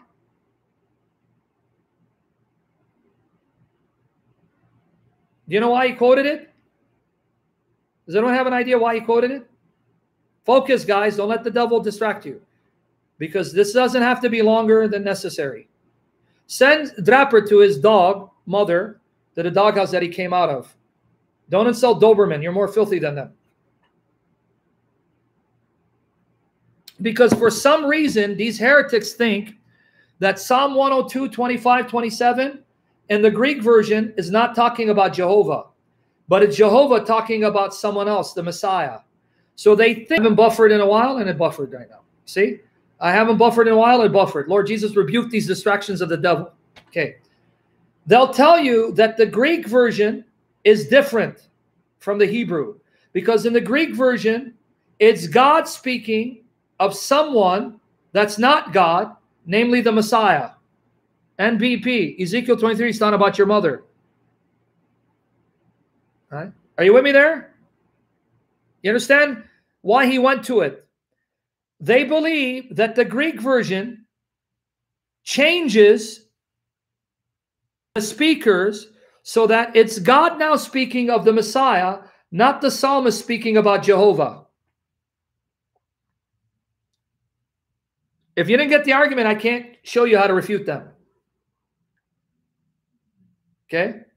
The reason why that heretic went to Psalm 101 is because these heretics think the Greek version, there's a change in the speakers. So it's not the psalmist talking about Jehovah. It's now Jehovah talking about someone else. That someone else being the Messiah, a creature that he used to create. You see what he's trying to do? If you understand what he's trying to do, I can now show you how that is a lie from the pit of hell, that the Greek version doesn't change the speakers in midstream.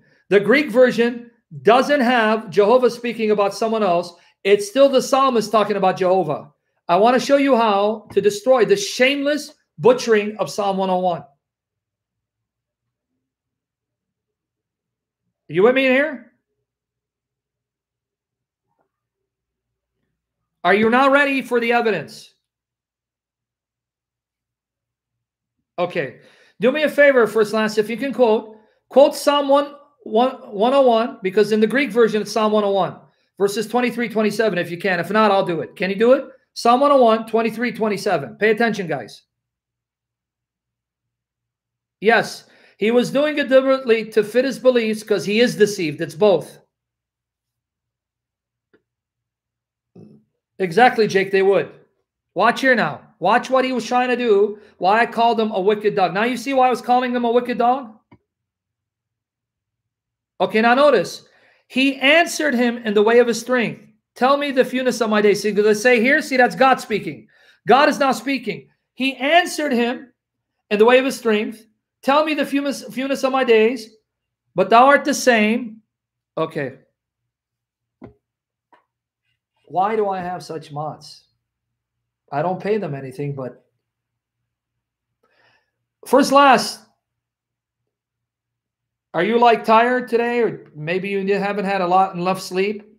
So forget 24, 25, 26 first and last. Forget it. Let's go from 23, 27 because you're a genius. And I thought Protestant believer was bad.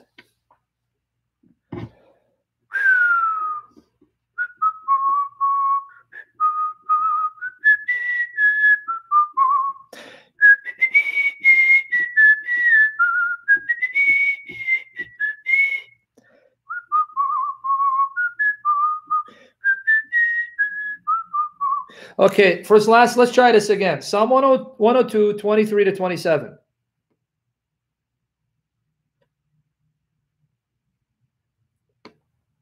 One more time. I'll give it to you in a minute. Okay, let's read, guys. First, last is posting. He answered him in the way of his strength. He answered him in the way of his strength. Tell me the fewness of my days. Take me not away in the midst of my days. Thy years are through all generations. In the beginning, thou, O Lord, didst lay the foundation of the earth, and the heavens are the works of thine hands. They shall perish, but thou remainest, and they all shall wax old. As a garment and as a vesture shalt thou fold them, and they shall be changed, but thou art the same, and the years shall not fail. So they're going to tell you that the speaker changes in 23, where the speaker says, see, God answered me, right?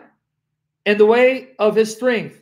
And then God starts speaking in verse 24, all the way to 27. You understand what they're saying? That when he says, he answered me, God answered me, right? In the way of his strength. From that moment, God is speaking. So God is saying, tell me the fewness of my days. Now, some will say, no, that's not God speaking there. He starts speaking in 24. But let's go with 24. According to them, God is now saying in 24, take me not away in the midst of my days. Thy years are through all generations. In the beginning, thou Lord, God is saying, take me not away in the midst of my days. Thy years are through all generations. That's God speaking. You see, in their hatred of the Trinity, in their hatred of Jesus, they're going to have the speaker change? God speaks, but then God says, take me not away, right? In the midst of my days. God speaks like that. God says, don't take me away in the midst of my days. Guys, look at it again. Psalm 102, 23 to 25. It's Psalm 101 in the Greek. But even 25, there is no indication the speaker's change. He answered him the way of his strength. Tell me the fewness of my days. Take me not away in the midst of my days. Thy years are through all generations. In the beginning, thou, O Lord. Where does the speaker change? Where does it change from the speaker speaking to God speaking? Now, if you want to say 25, where does it show the speaker changes in 25? Exactly, Proverbs 24:11. But now let's say Proverbs 24:11 says, no, it's in 25. That's when God speaks. Where do you see a change in the speaker? Where does it say 25? Now God is speaking.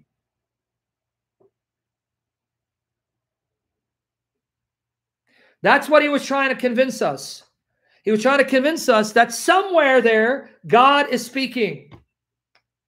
But he knows he can't say God starts speaking at the last part of 23 or at the beginning of 24.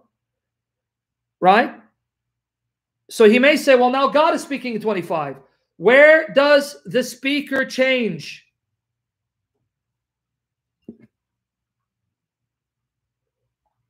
Now, let me give you further proof. The speaker doesn't change. It's a psalmist saying, God answered me. When I was in need, I cried out and he answered me. And then the psalmist breaks out in praise. It's not the psalmist saying, God answered me, and here's what he said. It's God heard my prayers, and he didn't take me away in the midst of my strength. He didn't take me away when my days were short. And it's the speaker talking about God preserving his life, and then he breaks out in praise of God. There is no change in speaker.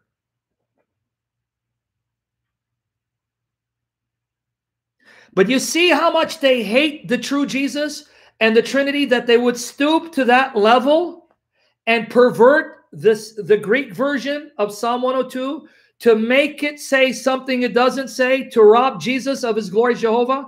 You see how satanic and wicked this is, and why I was harsh with that filthy, blasphemous dog and had no mercy for him?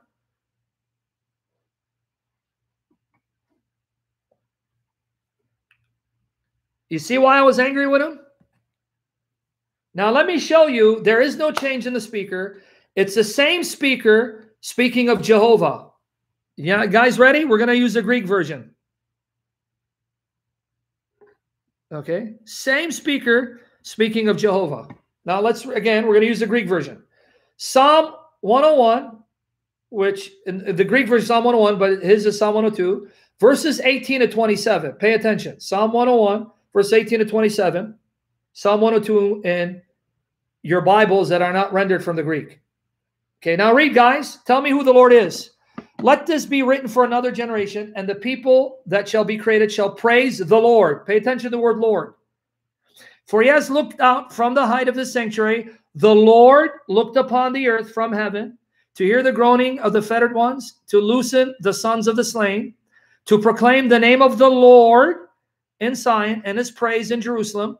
When the people are gathered together and the kings to serve the Lord. Notice, Lord, Lord, Lord. Okay, pay attention. He answered him. The Lord answered him in the way of his strength. Tell me the fewness of my days. Lord, remind me how few my days are. Take me not away in the midst of my days, but preserve my life.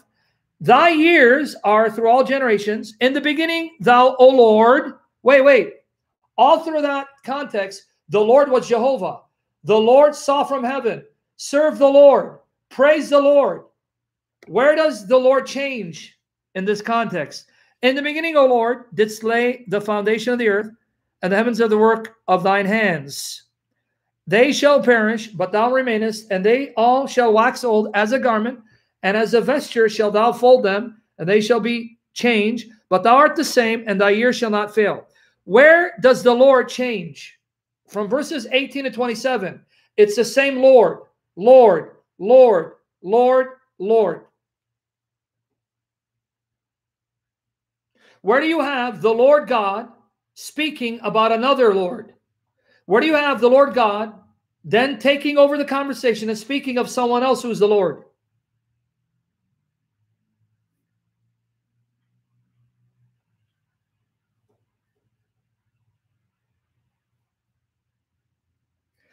Can you respect such people that would shamefully pervert the Bible to this extent in order to rob Jesus of his glory and deny the Trinity because they hate the true God and the true Jesus and won't let God be who he is and Jesus who he is?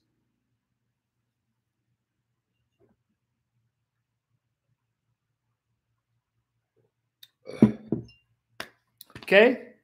That's what he was trying to do. That's why I did 2 sessions now to refute this lie. Now, guys, please go back to my archive. I have lots of videos over 2 years where I go in depth on these issues. The Trinity, Holy Spirit as God and a divine person, Old and New Testaments. Jesus as God appearing in the Old Testament. I have lots of sessions in depth. Listen to them. Re-listen to them. Make clips out of them. Upload it to your YouTube channels. Spread them. This information is for you, free of charge to use to glorify Christ. Okay? So you understand why I was harsh with him, right? But what did you learn again? Heretics do not follow the Bible. Heretics make the Bible follow them. This is why they won't stay with any one translation. Notice how that son of Satan was using the Revised Standard Version, but then he changed the version on me and went to the Greek version. Yeah, the Septuagint is an excellent version of the Old Testament in Greek, and it's been used by Christians for centuries. There's nothing wrong with the Septuagint. The Greek version of the Old Testament, the Latin version of the Old Testament, the Syriac, these are all the languages in which the people of God translated the original languages of the Bible to reach those people who didn't speak Hebrew, read Hebrew, write Hebrew, or Greek. Is everyone with me there? Do you see how these heretics are not committed to the Bible?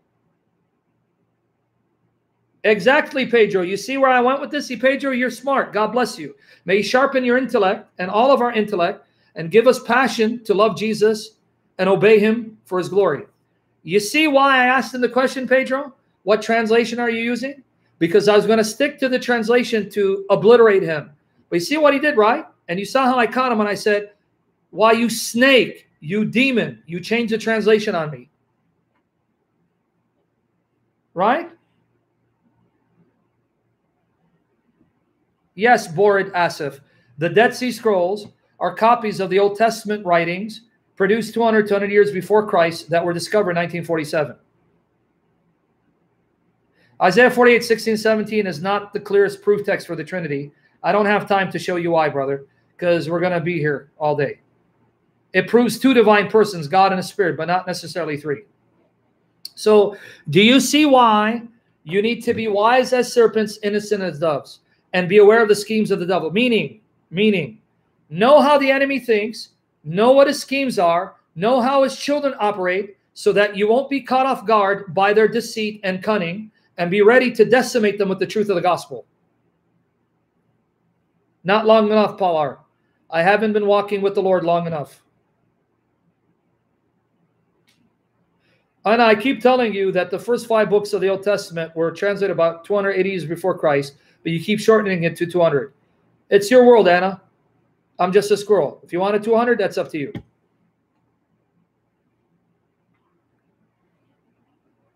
Okay, you with me there?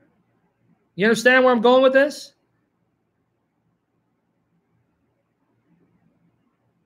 No, brother, they're not paying me to read their super chats. They're supporting me out of their love for Jesus to support the ministry. And I try to look at what the super chats say, and I say, God bless you all. But I can't keep focus on what is said in every comment, or I'll get lost. But thank you for your concern, Gunster. And I hope you don't think by paying me you're going to get my attention. That's an insult to me. You insult me when you think you're going to pay me for my attention. Don't do that, brother. That's a shame. You either give out of the love for the Lord for the work, or don't give, you're not obligated. But don't say you're paying me to read the chats. You're insulting me. I'm not a whore for your money. May God save me to never. Yeah, sorry.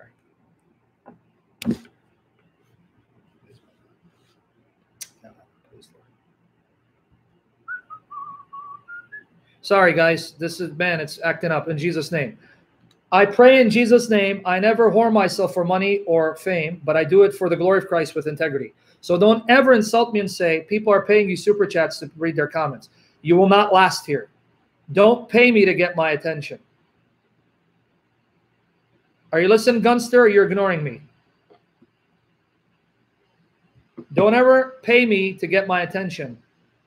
If you give, God bless you. We're in ministry, and I appreciate it. But don't use money to get my attention. That's not going to work. It's going to offend me. Because you're being used of the devil to tempt me to whore myself for money and fame. God forbid, may it never happen. May the Lord keep me holy and pure and do it for his glory, even if it means I starve or I die. And may he have mercy on my children. Okay. Now, for the rest of you, everyone with me, you got it? You understand Bible ping pong here? Bible ping pong? You see why they won't stay with any one translation? Right? And they're going to switch translation because when a translation refutes them, exposes them as children of the devil, they'll abandon it for another translation. So don't let them do that. Don't fall for their snares. Be aware of their schemes and work against it. Now, officially, it's done. I just covered Hebrews 1, and I showed you what the response was, what he was trying to do, and how to decimate it by the power of Jehovah Jesus. Go back, re-listen to these sessions, re-listen until it becomes second nature. Use the information, make it second nature to you. In the power of the Holy Spirit, use it. You can make clips out of these videos, upload them to your YouTube channels. Use the information for the glory of Christ. With that said,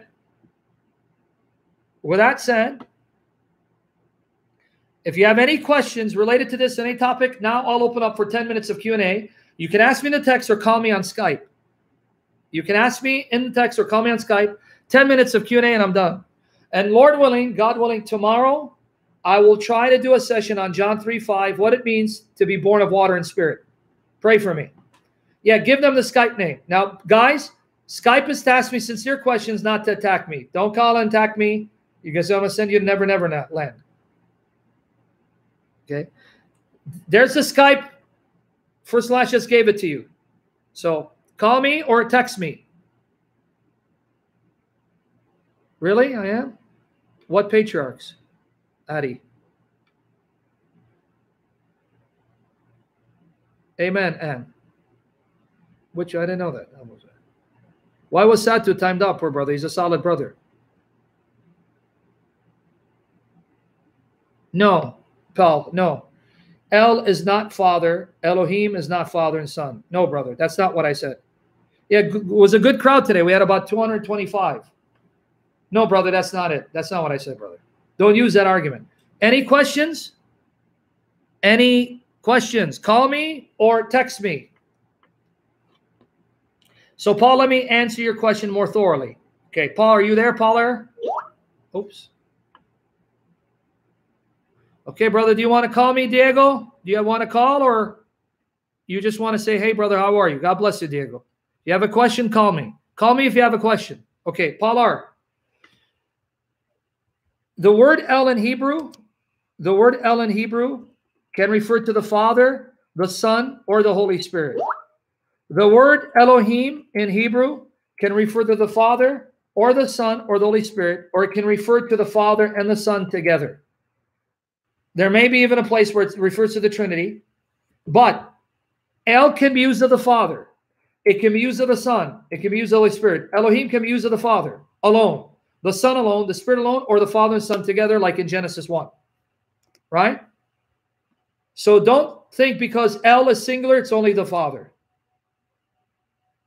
Well, let me see if I can answer, Alex. Go ahead. This is open for anything. Time is winding down. God bless you, Diego.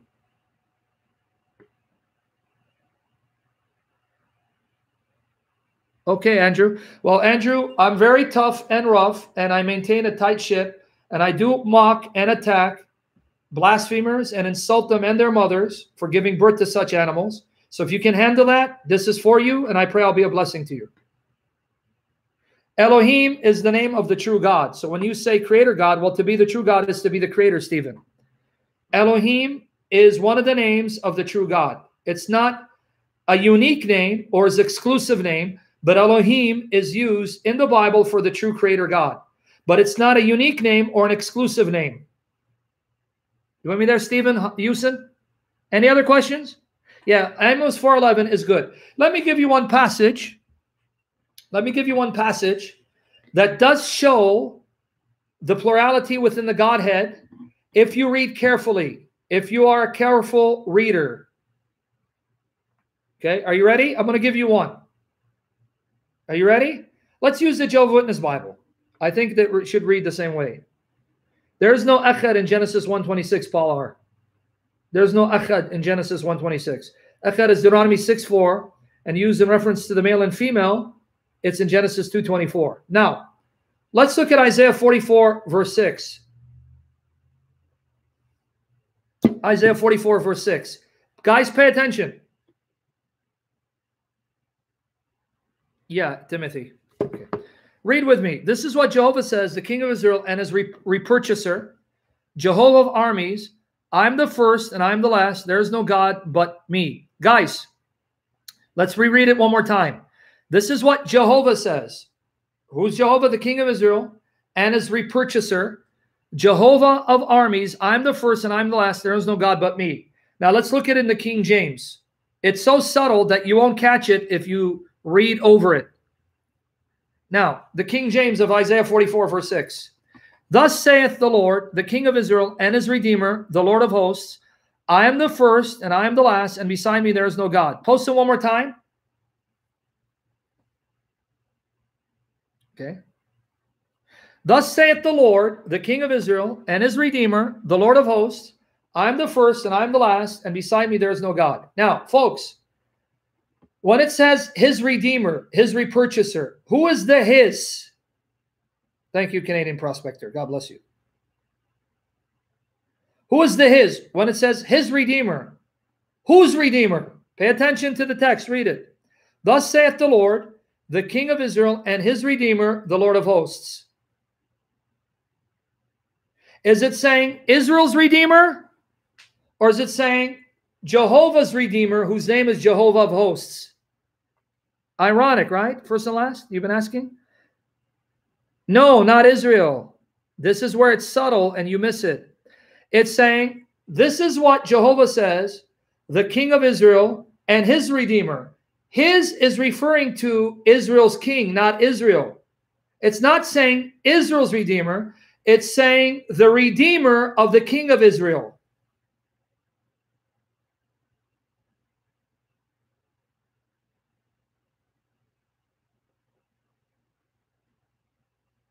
You with me there?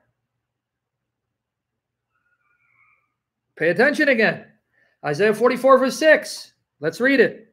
And I'll try to give you an example. Okay.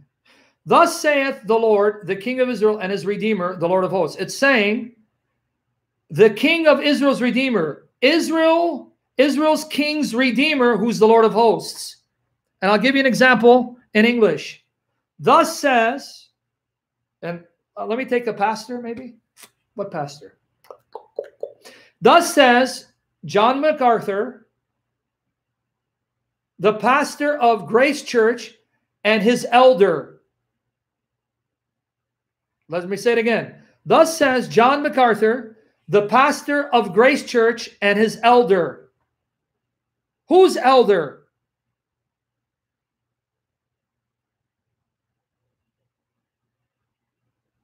Where do you get Stephen Anderson, sister? Astaghfirullah. Let me give you an example again. Thus says John MacArthur, the pastor of Grace Church and his elder. Who's elder? Who's the his?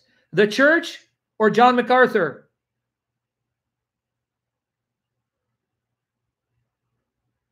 Hafsa, you're still smoking crack. Put down the crack, sister. Go watch some more Halal Hogan videos. Okay. How can it be the church's elder when I said his elder? A church is a his?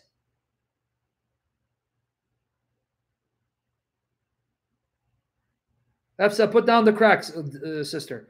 Okay, let's try it again. Thus says John MacArthur, the pastor of Grace Church and his elder. Last time I checked, a church is not a his. Whose elder? Whose elder, guys? John MacArthur's elder. Likewise, when it says, thus says Jehovah, Israel's king and his redeemer, his means Israel's king's redeemer, because the pronoun doesn't go back to Israel, but to the king of Israel, because it's talking about this king. Which king? Israel's king. And Israel's king has a redeemer who redeems, named Jehovah of hosts. Did you catch it? The context is about Israel's king. Israel's king's redeemer, the redeemer of Israel's king. Which king are you talking about, Isaiah? Israel's king, who's Jehovah, and his redeemer. You got it?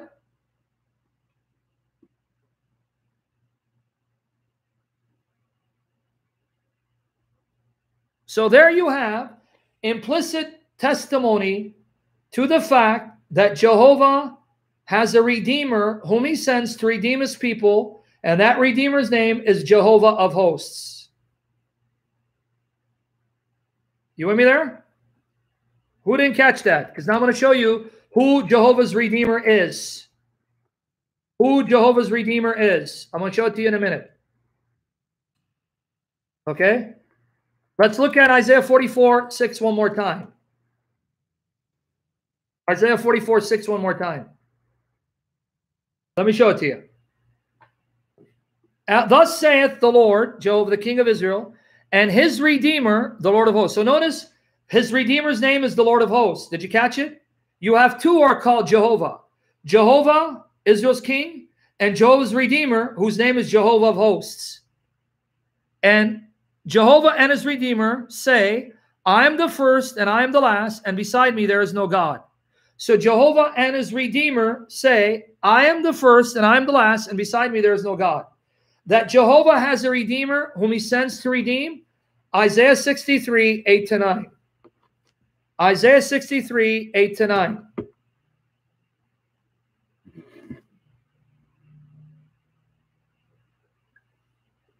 For he said, surely they are my people, children that will not lie. So he was their Savior.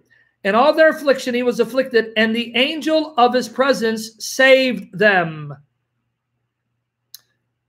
And in his love and in his pity he redeemed them, and he bare them and carried them all the days of old. You guys want to look at it in the Jehovah Witness translation? Isaiah 63, 8 to 9, Jehovah Witness translation. Go ahead.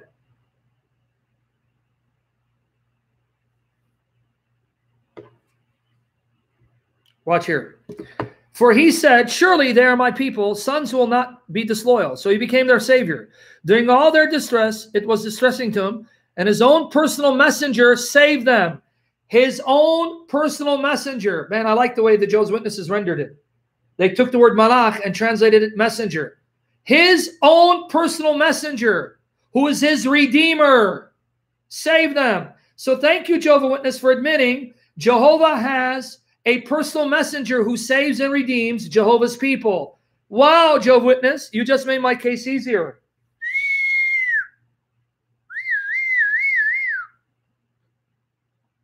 Did you catch it?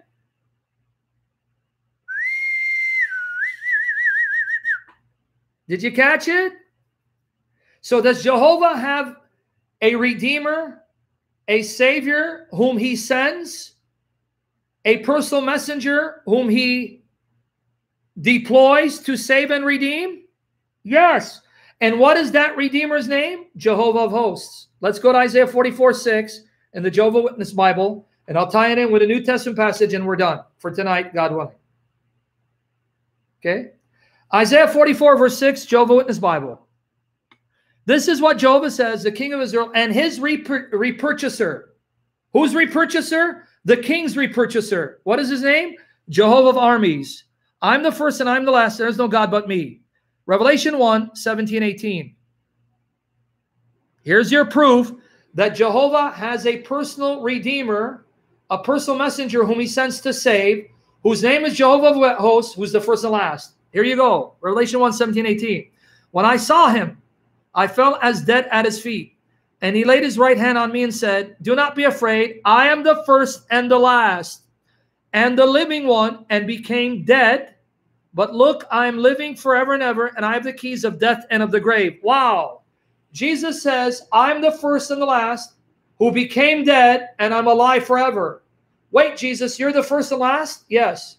And you're the one whom the Father sent to save and redeem? Yes. So are you telling me you are Jehovah's Redeemer? Yes. Who's the first and the last? Yes. So you're Jehovah of armies? Yes. End of story. Sydney, if I have to answer that right now, I want to send you to another channel. Which part of I have topics on the Trinity in the Old Testament wasn't clear? The Trinity or the Old Testament? Surprise, JWs. Okay, I hope you got it. Folks, I need you to intensify your prayers and fasting for me.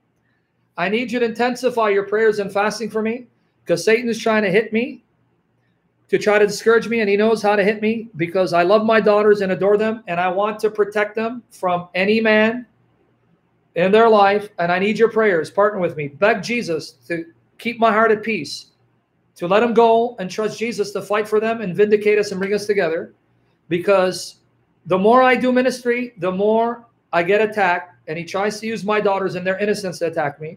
I just got a scathing message from their mother, my ex-wife, cussing me out for telling my daughters the truth about her immorality, her adultery. And she's now telling me, what makes you think I'm not married to that guy, Mark? See? An immoral relationship, destroyed their marriage and divorced, sinning against God, and she goes ahead and tries to marry someone else thinking that God will bless it. I need God to show up because I'm getting tired of this.